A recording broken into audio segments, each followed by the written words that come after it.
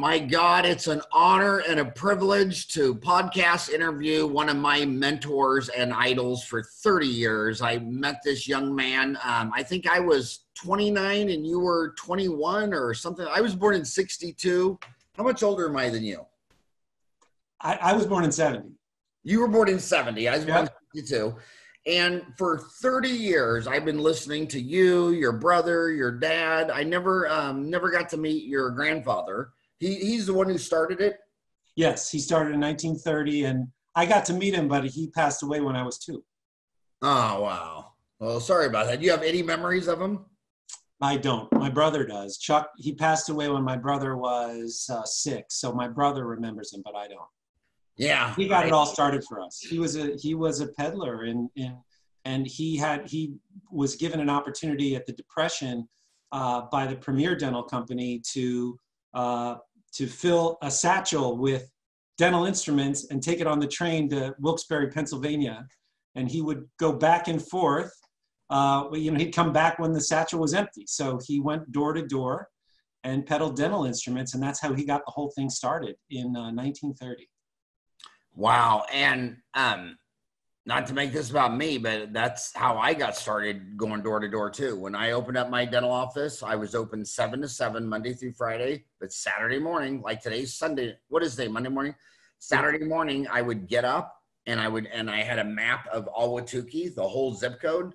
And I crossed off every street. It went door to door and I knock on the door and I'd say, hey, I'm Howard. I just graduated from dental school. I'm right up at the corner by Safeway next to Chase Bank and Walgreens, and I'm going to practice here for 40 years. Just wanted to get out and meet the neighborhood. And 2 out of 3 doors would look at me like, is that a dentist knocking on my door? You know, I'm 24. He looks like a baby, and they thought it was weird. But every third guy, he'd be standing there in his wife beater shirt and his underwear on his porch going, I broke my hair. And I'd put down and put on my gloves and get out my flashlight and we'd talk about it. And then my clothes was always, well, I really need to have you come in and take an x-ray of that tooth. And then I pull out my little green notebook with a number 2 pencil and they'd say, well, do you have any openings? And I'd say, yeah, I have an opening 12 hours a day, 7 days a week till the end of time. Does any of that work for you? And I would not stop on Sunday until Monday through Friday, 7 a.m. to 7 p.m. Every 90 minutes, I had an exam that I met on their doorstop. And, it's just all about hustling. And it's funny, talking to your dad, it seems like when I grew up, all those people who lived through the Depression, you all knew who they were. It psychologically impacted them. And I'm already looking at this 2020. I mean, maybe we should talk about this for a minute before we start with your presentation, but this to me looks like a full-blown depression. I mean, the stock market crashed in 29. It took from 32 to 36, 4 years to lose about 25% of all the jobs. And we lost 25% of all the jobs in under 40 days. Does this look like it's going to be a V where as soon as everybody opens their doors, it just bounces back open? I don't see any evidence of that versus a long U or a long L where it plummeted and it's going to stay down, because what I'm sensing is you're opening back up all the dental offices, but we don't know if everyone's going to come back. And what do you think? You're seeing this industry from 30,000 feet. How many dental offices in the United States do you work with? We've about 25,000 good customers, I would say. So so you have the data of 25,000. I mean, you're like Mr. Statistic guy. You got your hands on both steering wheels. What percent of the market is going to come back? So unfortunately, that data is not going to really help us because it was all taken during the good times. I mean, the past decade, the past 20 years have been great for the economy. They've been great for dentistry. I think in this case, I think we're going to have 12 months that are challenging. I mean, it's hard to deny.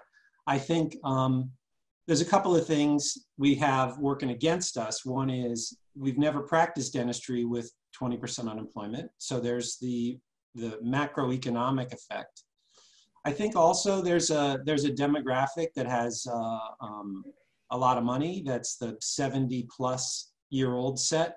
And I think many of them may not feel safe to go to the dentist until there's a vaccine. Hard to know how many will or won't be. And I think it depends a lot on what part of the country you're in. So none of us have ever lived through this. And, but at the same time, there's huge pent-up demand. No one's gone to the dentist in America in the past 2 months. So I think we're going to get a nice spike in demand there. And also, I know that there's several organizations, big organizations, that are lobbying the federal government to work to make dentistry safer, you know, and basically to help buy the equipment that needs to be bought. And so I think we may get some federal government assistance. If you remember, in the very beginning of this crisis, Donald Trump said, we can't have America without our airlines, and therefore we're going to earmark $50 billion to save our airlines. Similarly, a case can be made that dentistry is every bit or more important than our airlines. Imagine America without its dentists or dental industry. And as such, it's not, if it's been done already for the airlines, 50 billion, why not do it for dentistry? So there's some organizations working on that. And so there's some good news that may be coming there too. But let's be honest. So a lot of people say America, you know, has borrowed so much money, it'll never be able to repay its debt. And the minute they say that, you realize they don't have an MBA and they've never studied the Federal Reserve, because America borrows from itself.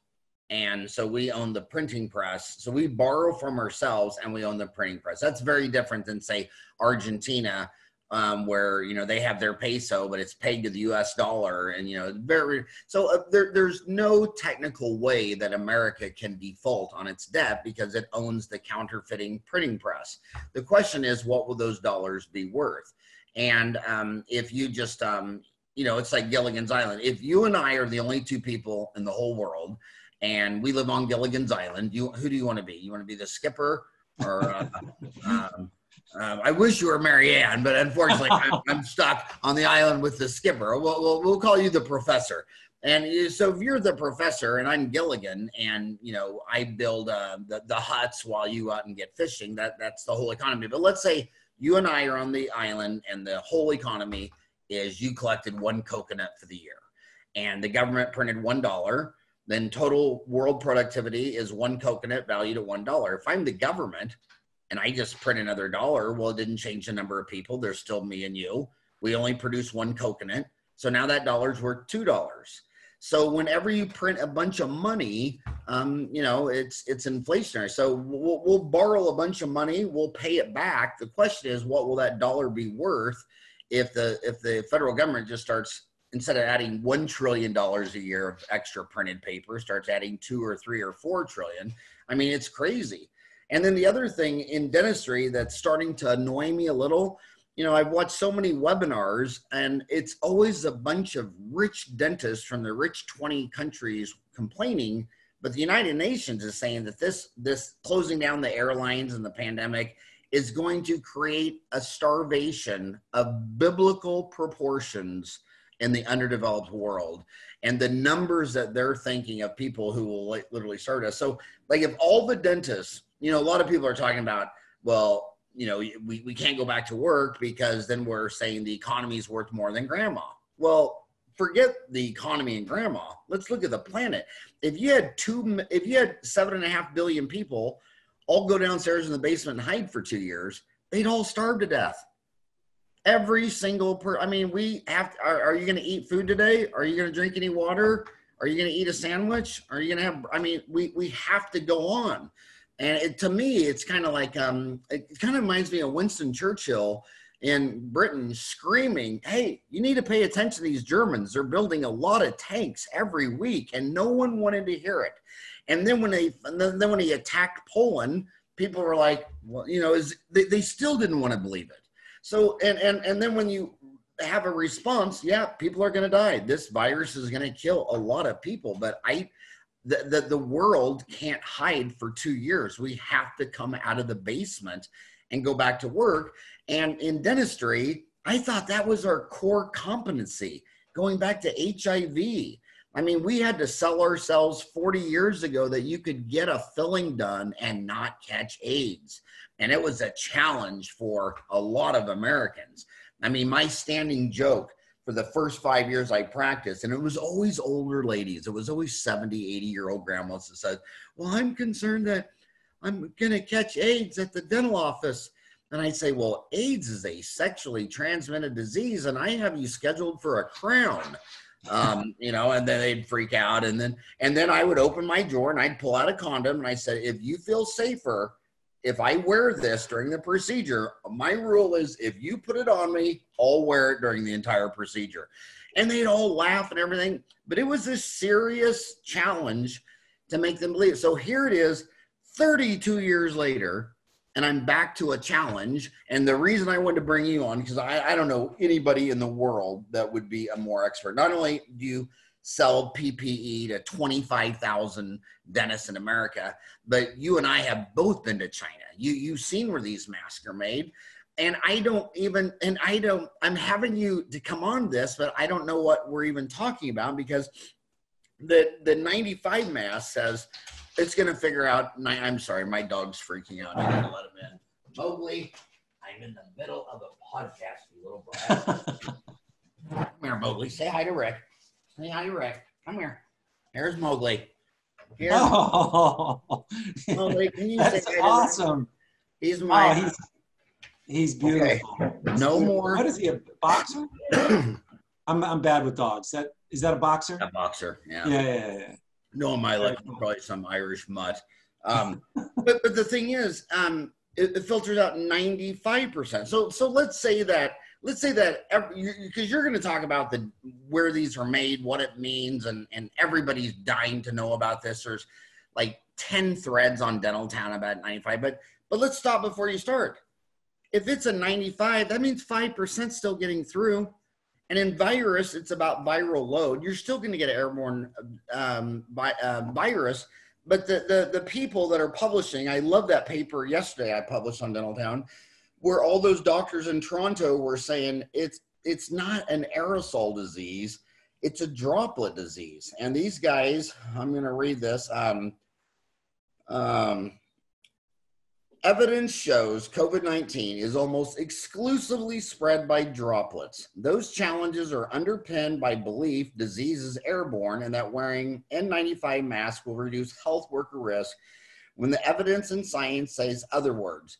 And this goes back to HIV, where it took them a long time to realize you need to get infected with about 100,000 of these viruses to get an infection. You know, cholera is about 100,000.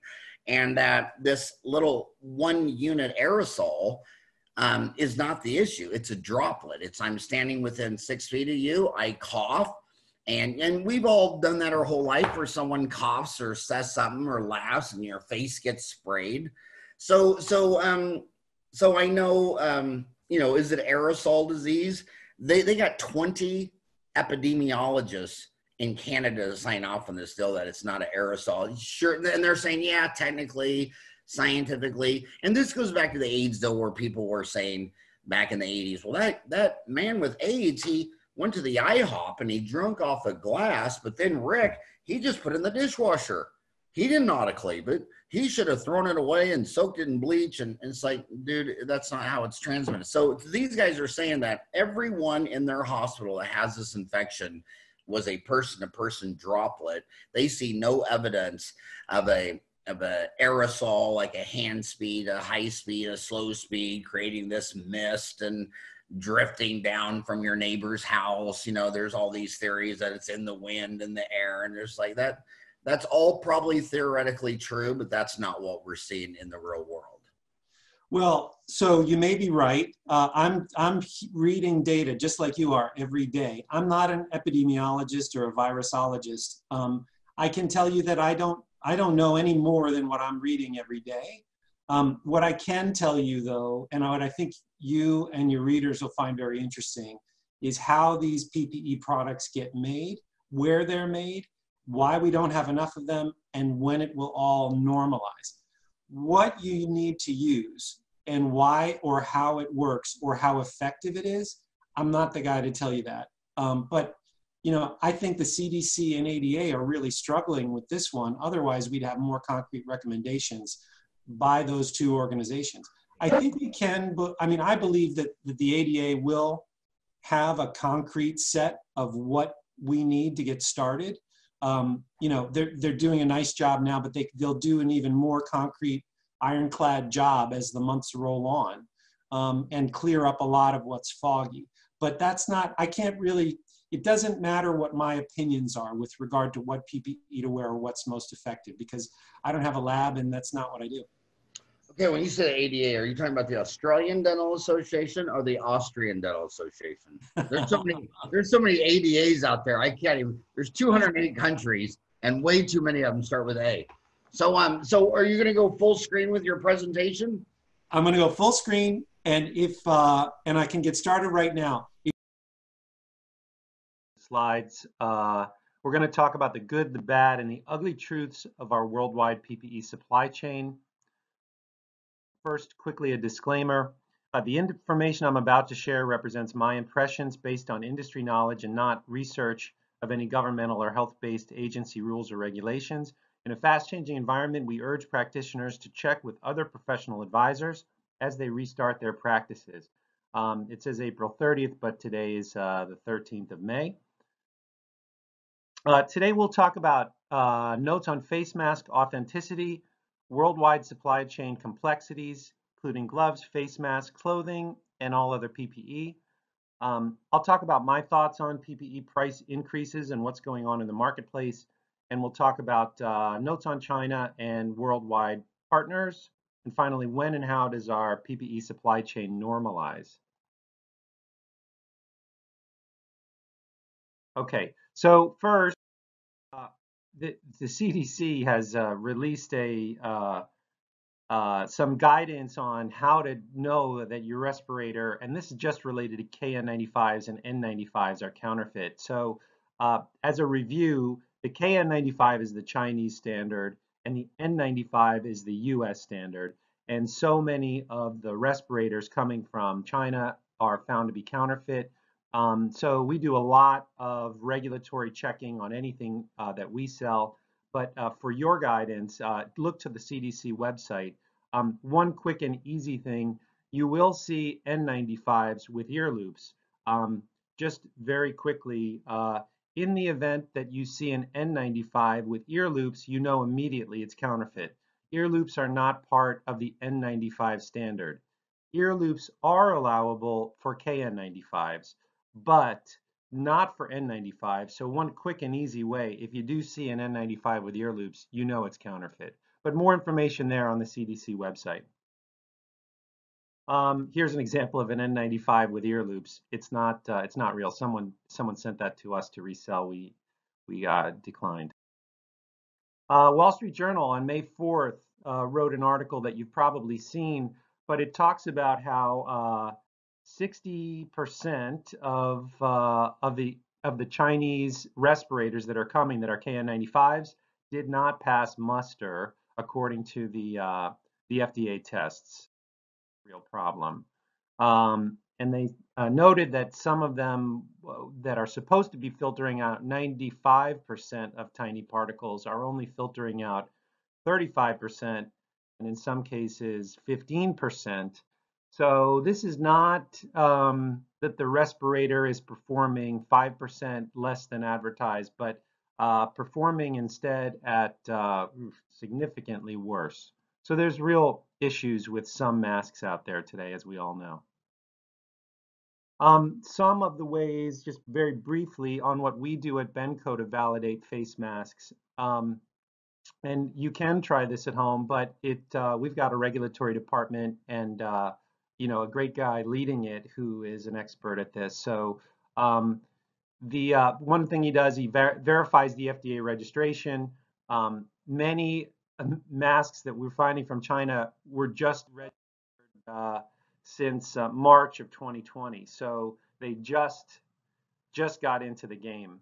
That's a red flag. We identify fake certificates. My regulatory guy tells me that the FDA does not issue certificates. So it is kind of, we do get a lot of people sending us FDA certificates with an eagle on the top looking like it's an official American document. To my knowledge, the FDA doesn't issue certificates. So that's another red flag. Is the factory FDA registered for face masks? We're finding that lots of mattress cover companies are in the face mask business all of a sudden, and glassware companies or whatever they were registered for before, uh, they they're not they weren't registered for face masks. And then finally, what separates, as they say, the girls from the women or the men from the boys is their FDA device listing number, and that's a secret number that the FDA gives a factory when they do grant it. So you can't make it up. And then once we get that number from the factory in Asia, we can go to the FDA office or website and cross-reference it, so we know it's authentic. We do these 4 things and many more to validate face masks. Most face masks these days from China don't pass muster. And so it's, again, I don't recommend you do this at home. I do recommend you do buy from a trusted source. And when I say trusted source, you should buy from a company that has a regulatory department that's watching these things, and many dental suppliers don't. This slide I just put in because I thought it was interesting. This was sent to us and had some poetry on the side.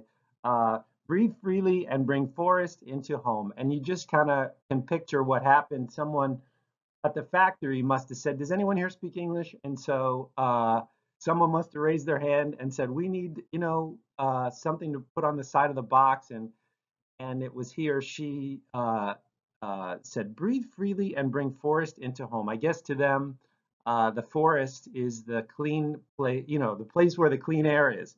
So that's how that made it to this box, probably. That doesn't tell you at all whether or not this is an authentic KN95 or whether it filters air. It just means it's creative packaging.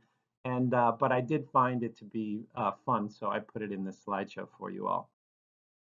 Okay, I'm going to skip to gloves now. New topic. I want to take you inside of a glove factory. Gloves are mostly made in Malaysia, Thailand, and Indonesia these days. If you're thinking that Malaysia is a tropical island with palm trees and hammocks, you're right. There's parts of Malaysia like that, but they also know how to build a great glove factory. Here is a picture of one of them, one of the more modern ones, and just to give you some perspective, that's a tractor trailer. So these factories are massive and very well equipped, very automated, and they do a great job. This is the inside of one. Many factories don't let you take pictures, but these are, you can see the ceramic molds that whip through these factories and dip into solution that then makes the gloves. This is kind of cool. Many of you may not have realized that in many factories, not all, but in many factories, the gloves are still stripped by hand, and usually by Nepalese or Bangladeshi labor that moves to Malaysia temporarily to help out. These jobs are hot, they're long hours, and I think it's about 100 degrees usually where these men are working. They're almost always men who are stripping gloves. And I'm sure it's coming as a surprise to many of you that it's mainly done by hand these days. Not in all cases, but in many. And it also will be surprising that they're counted and boxed by hand. Again, usually by Nepalese and Bangladeshi labor. So here's a photo of a factory that's counting gloves and boxing gloves, and still done by hand in most factories. Okay. Just talk briefly about gloves. I don't think gloves will be a terrible problem for dentistry. Most factories, the good ones, are telling us that they'll keep our allocations the same as they were pre-COVID. It's not the case in all cases, but we're fingers crossed. We should have a good, solid allocation of gloves through this crisis until the additional supply can be created. Worldwide supply for gloves is up about 2x, so twice what it used to be, and the factories are struggling to keep up and build new capacity. But I don't think that gloves are going to be a problem for dentistry. We always bought gloves, and I think that mostly our sources will take good care of us through this pandemic. I don't see it as a major problem. Face masks. We're going to shift quickly to face masks. Just to quick start with a photograph. There is a way to make a flat ear loop a little safer. And this is I would call this a hack that was designed by one of our associates' spouses. And you can see two squares there. One is a knot in the ear loop, which tightens the mask against your face. And the other is this great looking headband with buttons. There's a button on either side. And that takes a lot of the ear strain away. So it's more comfortable to wear masks for a long period of time, especially since this hack will put additional strain on your ears. So would recommend, if you're using any flat ear loop, whether it's level 1, 2, or 3, that you put a little knot on either side and then consider a headband. They're easily made, and I think you'll find it to be a much more comfortable day. Okay, on to face masks. I always start with raw materials. Every factory has raw materials. Don't forget that prior to this, whoever's making these rolls, they also have raw material factories. So before we get a product, there's been a chain of factories involved that involve raw materials to raw materials to raw materials to finished goods. Anyway, these are rolls of a product called non-woven and filter media. Those are the two main ingredients to masks. And here is a photo of a woman who is putting ear loops on masks by hand. It's probably a surprise to many of you that those ear loops don't go on with a machine. In many factories, they are put on by machine, and that's changing. But still, I think in probably more than 50% of mask factories in Asia, the ear loops are still put on by hand. They're put on very quickly. These women work extremely rapidly, and they do a great job for us. That is shifting. In the U.S., they're all put on by machine. So I don't have any pictures of any U.S. factories. We do a lot of business with U.S. mask factories, but they don't let me take pictures. So anyway, this is how it's done in many factories in China, not all. Here's a table of women putting on ear loops, working very hard. Many of them are working 12-hour days, and they are really the unsung heroes of this whole pandemic. They're working hard so that all of us can have the PPE that we need. Again, ear loops. And here's packing. Many of you have opened boxes from Amazon or wherever you're getting your stuff and never thought about how this stuff is placed in the brown cardboard box. In almost all cases, it's done by hand. And here is a cone mask factory where the men are putting the cone masks into boxes by hand. Here's inspection of a cone mask factory. And here is a flat ear loop factory and the machine that makes the flat ear loops. And if you look to the lower right, you'll see the pleats being put in by machine.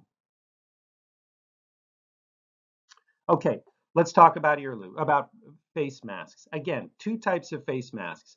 There's the KN95 and the N95, and then there's the flat ear loop, which is level 1 and level 2 and level 3. The main difference is that the KN95 and the N95 fit your face without much leakage. The air is much more filtered, and that's optimal in an airborne, when we have an airborne disease problem. So if you can get KN95s and N95s, which are extremely hard to get, that's your best option, as long as the KN95 and the N95 are authentic and have passed their certifications. We talked about this a couple of minutes ago. On the flat ear loop side, what we've always bought about 70% of our flat ear loops from America. Again, most of those factories are fully automated.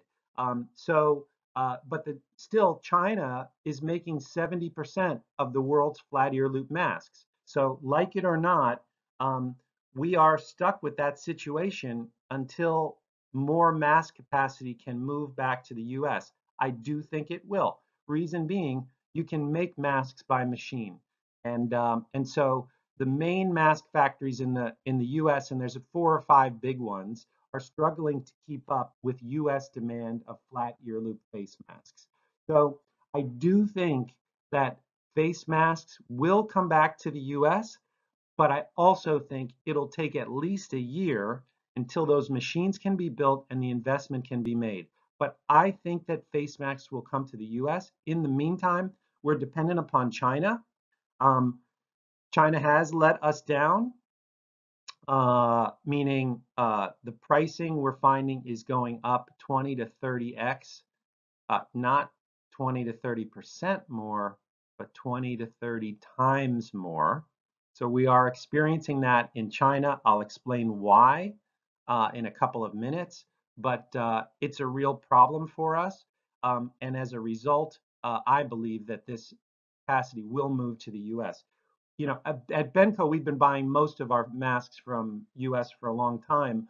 And that'll be great for us, you know, going forward, because we are entitled to the capacity post-COVID. So anyway, those are some notes on face masks. I'll talk more about face masks and pricing in a couple of minutes. Clothing, disposable clothing, lab jackets, lab coats. Let's take you into a clothing factory briefly. Again, we start with raw materials.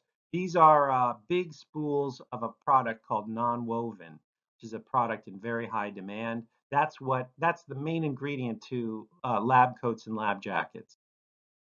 It may surprise you, they're all sewn by hand, all in China, and they're made by very skilled workers that work at an unbelievably rapid pace. They're paid piecework, and they're very skilled at what they do. Starts with patterns. So if you've ever been in a dress factory or any factory with clothing, you know that there's patterns. Those patterns are used to cut the material, the raw material. And here's another mask factory. In the upper right-hand corner, you'll see that the cuffs have been sewn on that work in progress over there. And all throughout, you see a lot of sewing going on. If I had audio or video, you'd see how quickly they work and how loud it is in those factories. Here's a woman that I didn't get a sense she's had her picture taken before, or anyone has ever taken interest in in the work that she's done. But I think that was the reason for the smile. You know, in many ways, you know, she and all of her coworkers are the unsung heroes here for all of our PPE. They work very, very hard, and they're struggling to keep up. Now, your question is probably, when does the disposable clothing business come back to the US where it needs to be? The answer is, I don't think ever. Americans, we don't have a lot of sewing skills in the US anymore. And if these disposable clothing items were made in the US, I think they'd be 10 to 20 times more expensive. So it's unlikely that the disposable clothing business will come back to the US. Never was in the US, but unlikely that that's going to happen. That business will stay in China. Now, what we're finding for disposable clothing is tremendous shortages. And first and foremost, the raw material that is made, that this clothing is made of, is called non-woven, where the factories are complaining that the raw material factories are raising the prices 4 to 5 times what is normal. The factories are having a lot of trouble getting their sewers back to work. So these factories at best are working at 80% capacity. And at the same time, there's probably 5 or 6x, 5 or 6 times the demand of normal for disposable clothing. So when will China catch up to the demand? It's hard to know if it'll happen within the next 12 or 18 months. They need a lot more skilled labor, and they need a larger supply of non-woven. And it's a real problem, and no one knows when it'll normalize. At Benco, we recommend that you make a partnership with your local uniform launderer. These are companies that take care of the restaurants in your area, and they will provide, you know, 6 changes of clothing per person in the office for something very low price, like $6 a week or something. They deliver it, they pick it up, they launder it. They provide a very valuable service, and we recommend that you look into that because there's going to be some real disposable clothing shortages and price increases coming our way in dentistry. Okay, let's talk about the PPE price increases that are about to hit. As I mentioned to you, anytime there's a finished product, there's usually 5 or 6 raw material factories behind it, and then there's raw material factories before them. So think of it like a chain, links in a chain, where the final link is the distributor that you're buying from. But all along the chain, there have been in this crisis, various price increases. There have been 2 types. One is legitimate price increases, and that is a price increase that happens when the workers demand twice the pay to come back to work in a COVID environment. That's legitimate. Another legitimate price increase is if your raw material manufacturers are raising the price for the raw materials. For example, the middle layer of a mask, which is also known as filter media or melt blown, we're hearing reports that there's an 80x price increase on filter media. Not 80%, but 80 times what's normal. To a mask factory, that's a legitimate price increase. They have to take the price of their raw materials and use that to compute their price to us. All along the chain, though, there are also examples of illegitimate price increases, otherwise known as price gouging. Unfortunately, in a pandemic, the last link in the chain happens to be the one that typically gets the blame for all of the price gouging and legitimate price increases that took place beforehand. I can tell you at Benco, there is absolutely no price gouging going on. Our margins are lower on PPE, and in some cases significantly lower than they've ever been. As our costs go up, we're raising our prices in a slower amount. So therefore, at least at Benco, and I think at most American legitimate distributors, there's no price gouging going on. These price increases are legitimate. However, keep in mind, we're seeing increases in price of 20 to 30x on key products like face masks. Now, when we talk to the face mask manufacturers, they say, what can we do? Our raw materials have gone up 80x. So it does multiply along the chain. Each link multiplies, and what we're going to see in many categories of PPE is very high price increases. Rest assured, at Benco, all of the price increases you see are legitimate. We can't buy masks for $30 a box and then sell them to you for $5 a box or $7 a box like we used to. We have to take our incoming costs, add a small markup, and then that's how we compute our price to you. So, and I think we're going to be shocked at some of the price increases that we're going to see on face masks, disposable clothing, and some other PPE. Okay, notes on China and worldwide partners. So China's getting a lot of bad press these days with regard to PPE. Some of it's deserved, some of it's not. So as with any country, you know, just like there's bad people in America, there's bad people in China. And for every bad person, there's 1,000 good people. Some of the photos I showed you showed some of the hardworking Chinese people that are really the unsung heroes of the PPE crisis that we're facing.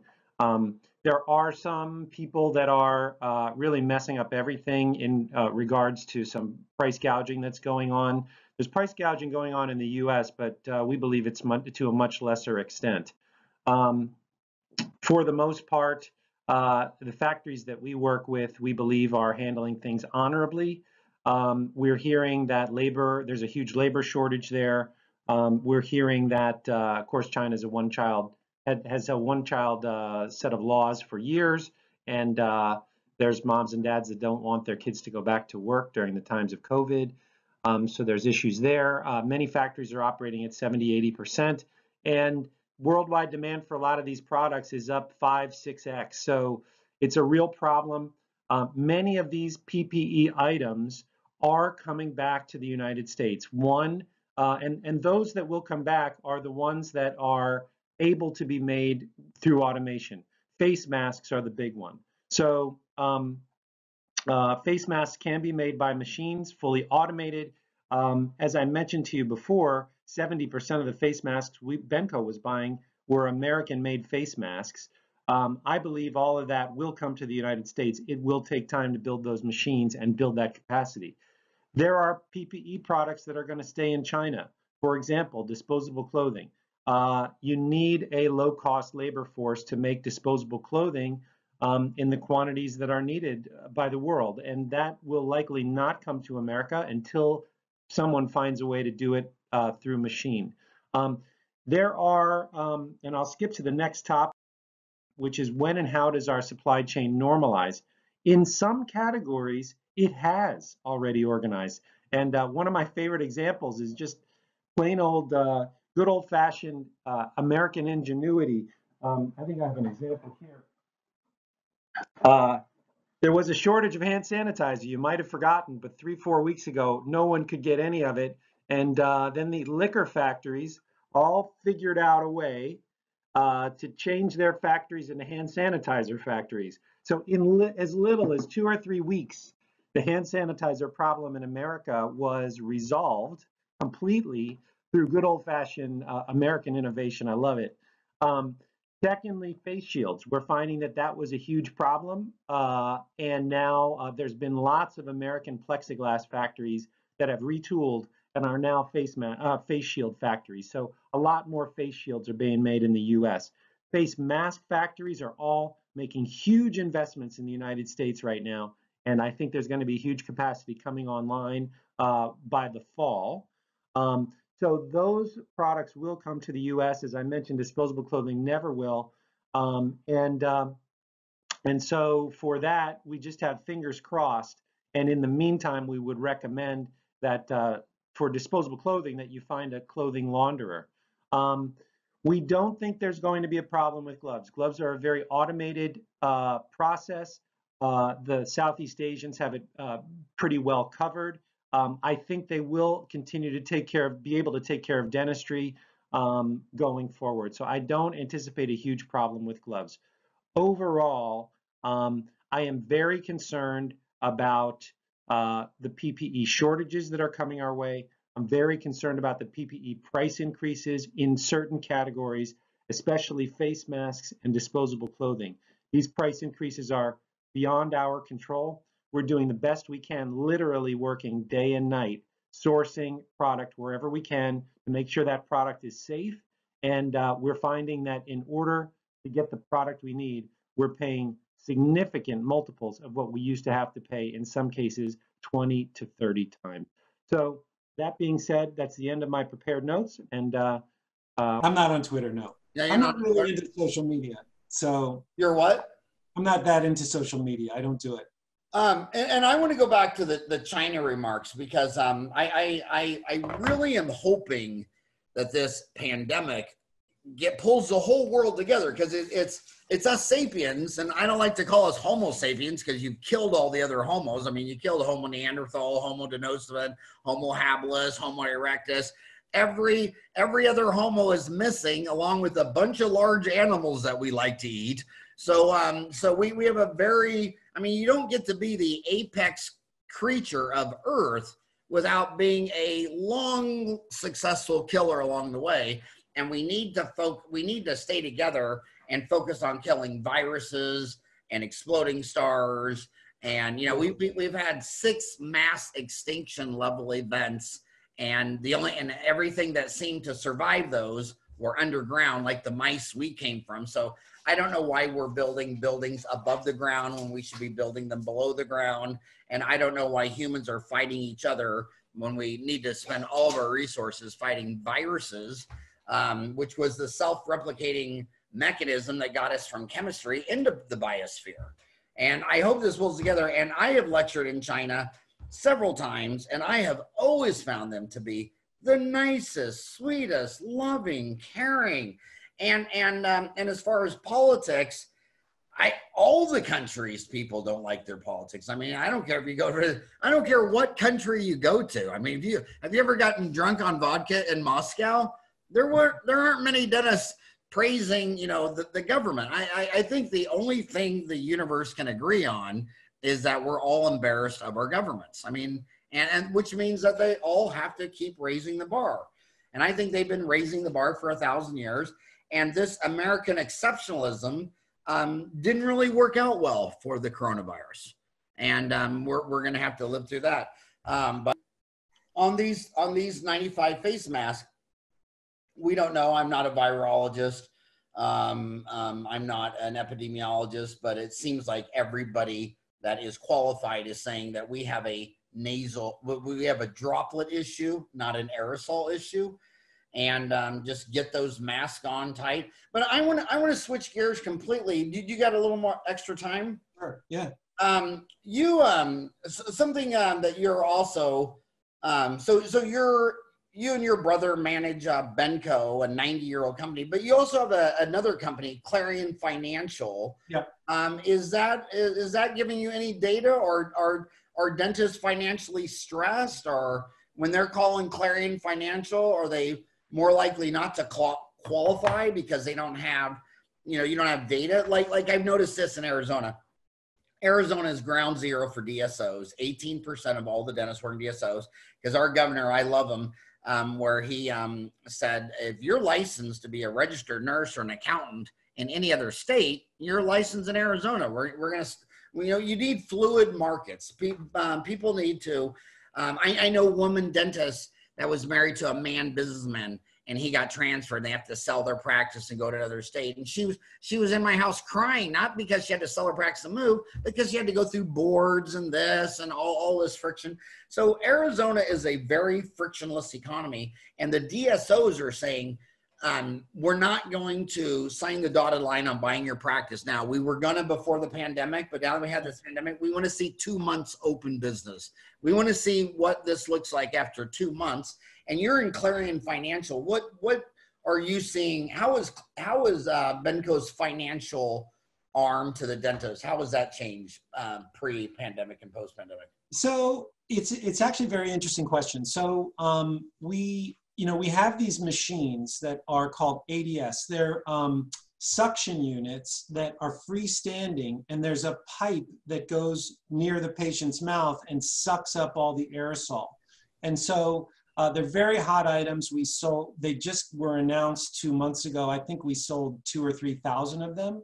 Each one is about $3,000. And so what's the name of the machine? ADS. But there's several of them now. That happens to be a good one, we think. Everything's moving so quickly. So it's called ADS, oral suction? ADS, I don't know what the second part of it is called. But it's $3,000. Company. It's about $3,000. So it happens that many of those who bought that machine from us financed it through Clarion. And so it's only a $3,000. I shouldn't say only, because, dentists are, no secret, dentists are hurting right now. There's not cash flow coming in. And so a lot of dentists opted to finance this $3,000 item, whereas in the past, many dentists would have simply written a check. These days, they're financing it. What I will say, which is really kind of cool, is that we will finance an additional 25% of whatever your equipment purchase is in the form of supplies. So say that again. So if you buy a $3,000 piece of equipment from us and you finance it through Clarion, we'll give you about $1,000 credit to supplies, which you can add to that financing contract. So it becomes a $4,000 contract, and then you get $1,000 to buy supplies that you need. So if cash flow is tight and if you qualify, you can buy hard equipment, and then 25% of that you can buy consumables, PPE, whatever you need. So there's lots of dentists that are utilizing financing now more than they used to before. Okay, so I'm posting that on Dental Town. So Rick says if you buy the $3,000 ADS and finance it through www.Clarion. It's clarionfinancial.com or clarifin.com. Nan. Clarifin, I think, will take you there. I'm pretty sure. CLAR.com. You will get $1,000 of free supplies. It works out to be something like that. And if you spend $100,000 on equipment, if you buy a Soleil laser, you can get $25,000 additional of supplies. And so then that $100,000 contract becomes a $125,000 contract, but you can spend that $25,000 on consumables at Benco. So up to 25%. It's really cool. And then you could take 5 years to pay it back. Wow. For you said if you buy $100,000 for a laser, which one did you say? I mentioned Soleil, but basically any equipment purchase, we will give you 25% additional with which you can buy consumables. Okay. It goes on your contract. You pay it off over time, but it's a really easy way to get, I shouldn't say easy. That's the wrong word. Nothing is easy. But you're signing your name on a contract that you're going to pay it back. But you can take any equipment purchase, whatever the value is, add 25% to it, and get that amount in supplies. Okay, I just posted that on the thread for ADS, and I sent it to you just to make sure that awesome. You can see it. Also, I mean, just first thing I'm thinking. So if I buy this $3,000 suction ADS, and I'm wearing the Benco 95 mask, then I cannot smell my assistant's farts. Is that obvious? I love dentistry uncensored. My God, I'm going to pay $3,000 and a $3 mask and still have to smell that. I've never been asked that question, and I've never tested it, but there's probably a way to test it. So you'll get back to me. You'll get back to that.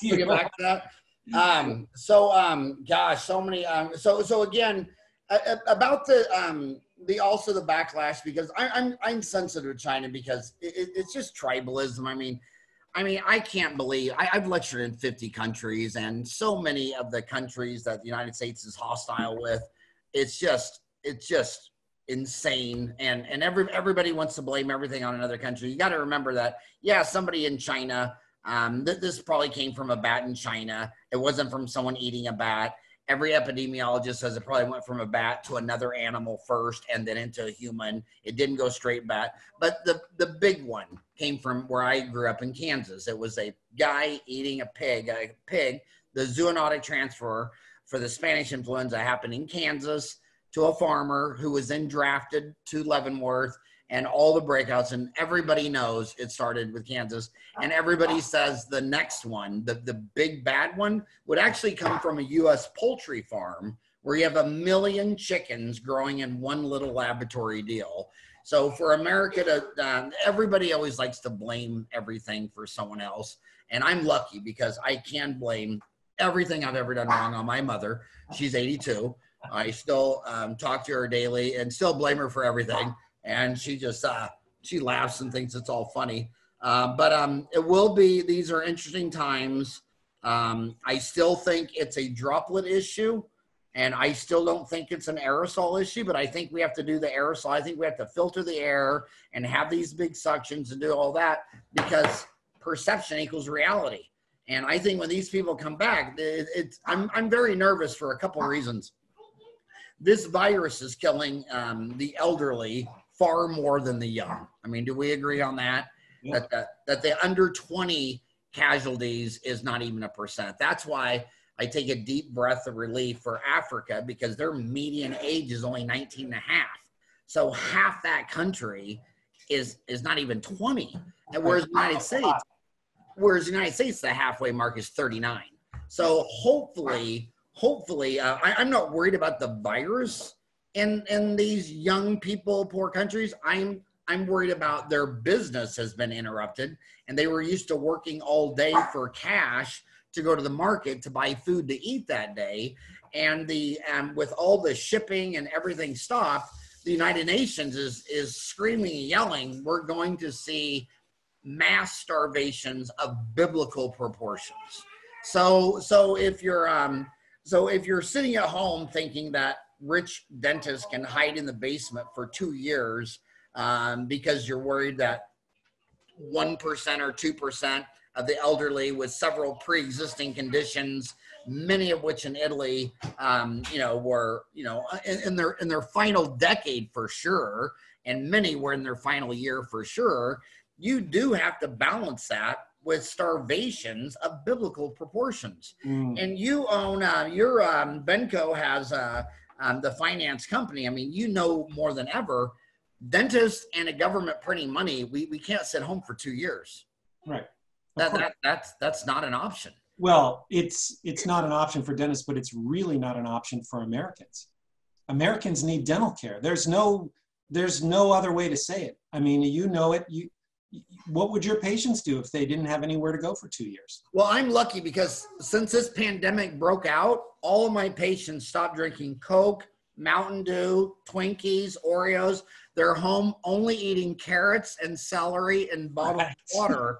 And they're swishing with Listerine 3 times a day for a minute. So I'm not worried, but I'm in Arizona, the Florida of the West. I'm sure it's very different where you live. By the way, where you live, for you international viewers, he lives in Pennsylvania. And the minute you say Benco, I only have one thought. There's more deer walking around your company store. I mean, I've never visited you without seeing half a dozen deer. I mean, it's like your deer is everyone else's squirrels. I mean, right? We have a lot of deer, except for not after the first day of hunting season. So hunting season does start and really cuts down the population of deer. So, but you must have been here a week before hunting season. Oh my gosh. I mean, it's just, I thought I was at a deer petting zoo. And, I really did. I mean, it's really freakish if you're not from around there. The funny thing is, this is worth saying. The funny thing is, in New Jersey, they also have a lot of deer. But since there's no hunting in New Jersey, they're not afraid of humans. In Pennsylvania, it's amazing. It's almost like they know they're in Pennsylvania, and they know that humans have guns. And so they run away from you in Pennsylvania, but in New Jersey, they're not afraid at all. What I would like to get from you is, you have an amazing mind. Have you made a succinct list of BC to AC before Corona, after Corona? I mean, because where I'm going with this is that when I got out of school, and again, you can't make this stuff up, but when I got to Arizona, the oldest, most adorable dentist in Scottsdale, the Scottsdale Study Club, his customer was his ashtray. And he was still no gloves and smoking. And he had the richest clientele because it was all North Scottsdale, 80-year-old multi-gazillionaire widows who still chain smoked. And it was the only dental office where you could go and still chain smoke with the dentist. But because of HIV, the young ones like me wore the gloves, wore the mask. You put a lot of down. I wanted the cuspidors because that's all I knew. But over the years, you and your brother were always arguing. We finally got rid of all those. We had the water coming in from the street for a high speed. And when I was flunking colony formation units test, we tried various different things, but the easy solution was just go to bottled water in the room. Some people are saying that the office-wide suction is dead and that it's going to go to individual office suction units like this ADF. It's okay. He's a dog lover. He can. Actually, that wasn't the dog. That was my wife. That was. She sounds just like a boxer.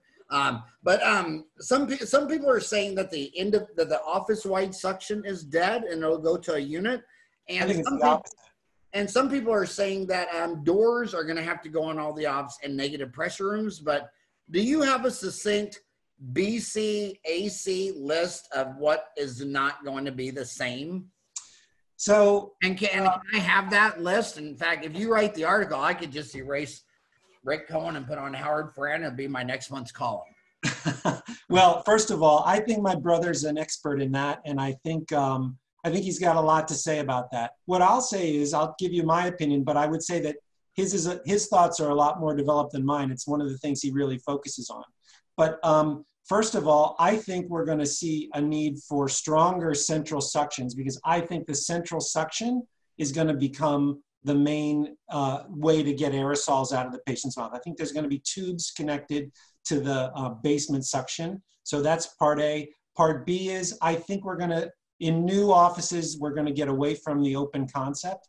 I think there may be ways to retrofit old offices. We're still working on a number of things. We have experts doing a lot of thinking about that right now, including my brother. And so I do think that the AC, as you say, will be different, but I think in many ways it'll be better, it'll be safer. And you know, my hope is that we get a little government assistance to make it happen, so.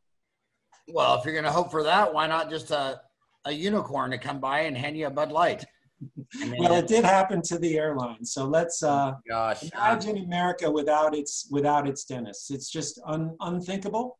And so if we need help, I'm hoping that perhaps our government might be able to help us out. Because here's the bottom line. The dentists, their revenues are down. And if the average dental office had 65, 2/3 overhead, it was a third margin. So if you're down a third, you probably lost your margin. And then when we open this thing back up, if you only get back to 50% of revenue, you're going to be profit challenged unless you aggressively cut cost.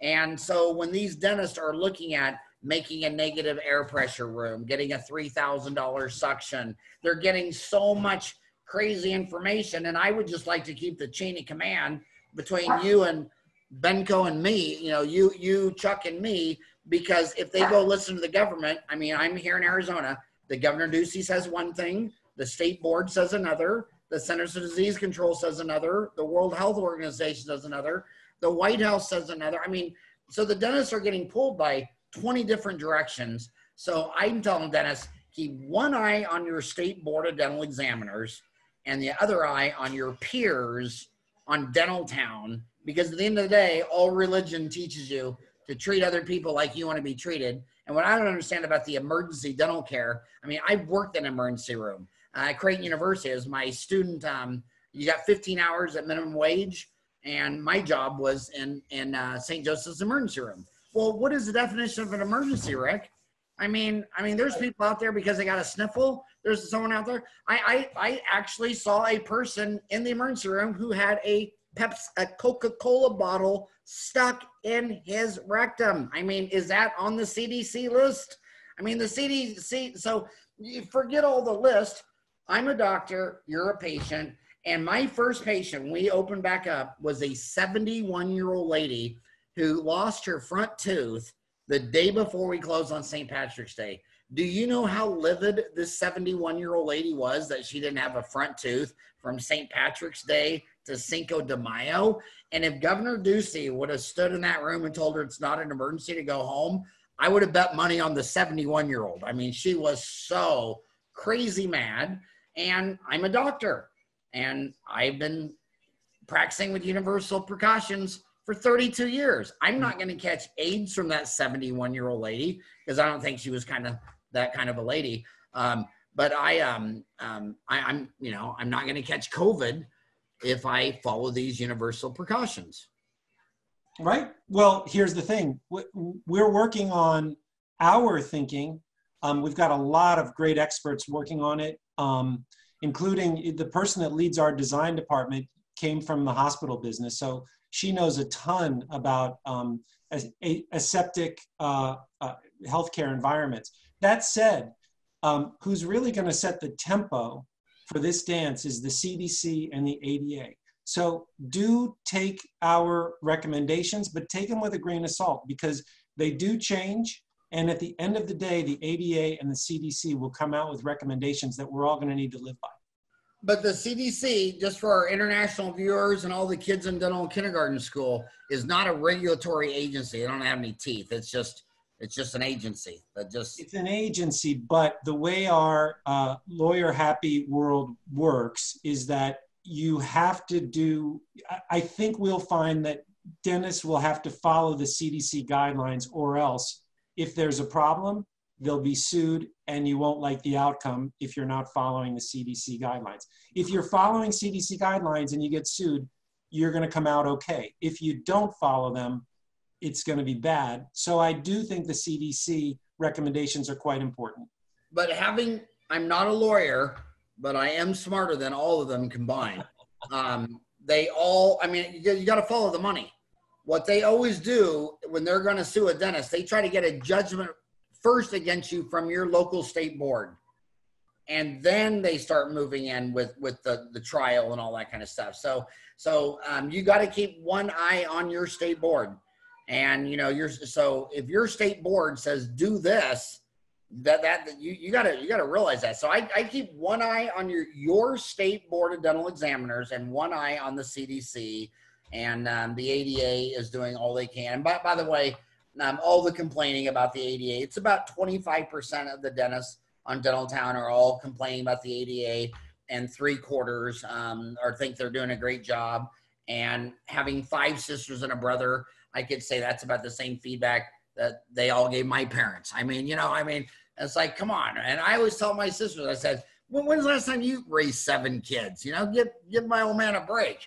And they're your parents. They're the only ones you got. But this is not the time. When the Titanic slams into a iceberg, it's not the time to sit there and throw your parents overboard. You're going to need the ADA, listen to the CDC. But I know how these lawyers think. And every time you run a lawsuit by them with a dentist, the first thing they say is, well, did you get a judgment by the board? Because they'll get the records. And, if they can go in there and say, oh, Chuck or Rick or Larry, you messed up, that makes them go forward. So keep one eye on your local state board, keep one eye on CDC.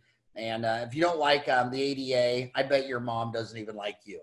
And that's what I tell them. I said, well, I know your mom doesn't like you any more than you like the ADA because you're being toxic. So, hey, so if your brother can send me anything before I do my editorial at 2, or if he wants to come on, and if you have this lady that came from the hospital, just everybody wants to know about the negative air pressure room. So if she wants to come on this format and talk about what she learned in hospitals could be applied to dentistry, it'd be an honor. Very cool. Very cool. I will talk to them both today, and I can get back to you soon. Okay. So what are you going to do now? Go have some eggs and deer meat. I eat eggs and bacon. I assume you eat eggs and deer meat. I'll tell you what, with all of this, we're all working from home, and it's amazing how hard, there's so much to do. I thought, working from home might be a little bit more relaxing. It is not. We are working our butts off. And I'm sure you're experiencing the same thing, but I got a full day ahead of me. I'm sure you do too. But I really enjoyed getting the opportunity to spend some time with you, Howard. And you are my favorite dental legend. And it's been a great honor to be on your webinar. Well, you and I should start the Mutual Admiration Club. We'll just there'll only be 2 of us. We'll just get together and admire each other, because I've admired you greatly for 30 years. Thanks for all that you've done. And by the way, it's just one more thing. When your dad gives that talk about how his entire business was destroyed by a hurricane, and it was just game over. And when it was game over and he should have packed up his bags and gone home, he didn't. He reached in, he found something that most people can't find. And when he tells that story, there's not a dry eye in the house. Everyone in the room is crying. So tell your dad, thanks for all he's done. Great man. He's a great man. I will let him know. And the apple did not fall far from Great talking. All right. Have a great day.